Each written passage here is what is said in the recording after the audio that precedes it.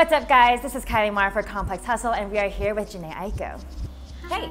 Hi. There was a point in your career when you went into a meeting with a big label head and he said you have to sell yourself, but at that point you decided I'd rather just sail myself. So can you speak on that and how that kind of shaped the rest of your career? Yeah, so I was sort of like getting back into the swing of things, like recording music, and someone I knew was like, let's have a meeting like with the label, like if you're ready. And I'm like, yeah, whatever. And so yeah, I went into the meeting and I didn't really like dress up or anything. I was like, I'll come play these couple songs I've been working on. And he was like, I've been a fan of yours since you were 13, but I just feel like when you come to these meetings, you have to like sell yourself. And that kind of struck a chord with me because for me, I don't make music to impress people. You know, it's strictly for self-expression in hopes that someone will connect to it and we'll just have this connection with each other.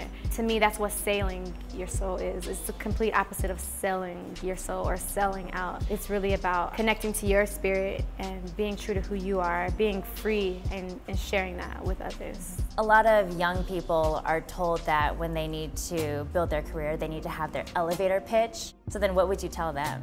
I would say just be yourself, you know what I mean? Trying too hard is very evident, you know what I mean? And it comes off like you're trying too hard. Some people naturally are like that. They, like you said, they have their talk, what they're gonna say and what they're gonna do, and they're gonna hop on the table and they're gonna be in your face, and that's great if you're that type of person. But if you're not, then you don't have to pretend to be just to get someone to notice you. All that matters is your happiness, you know? It's not about trying to impress people.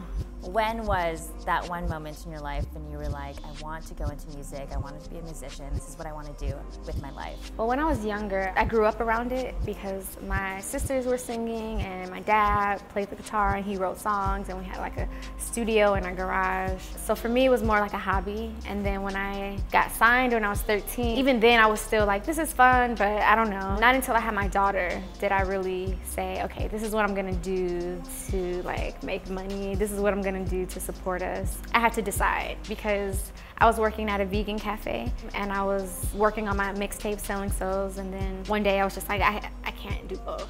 How would you describe the music that you're currently working on for yourself? Well, I write music and write poetry while I'm just living my life, you know? And I really like to live my life and not be like too busy with work. So I always make sure that I have like lots of time in between to really just live, you know, smell the roses or smell whatever's happening, you know. I like to really experience like real life.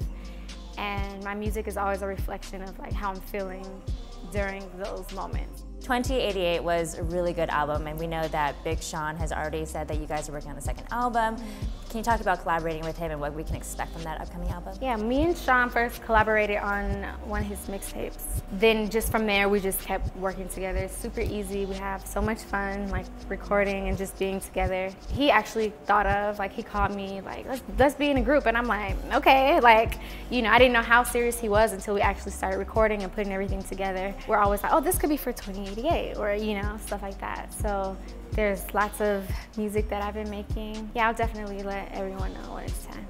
Hey, what's up? It's Jhenè Aiko. Shout out to Complex Hustle, powered by Ciroc. Let's get it.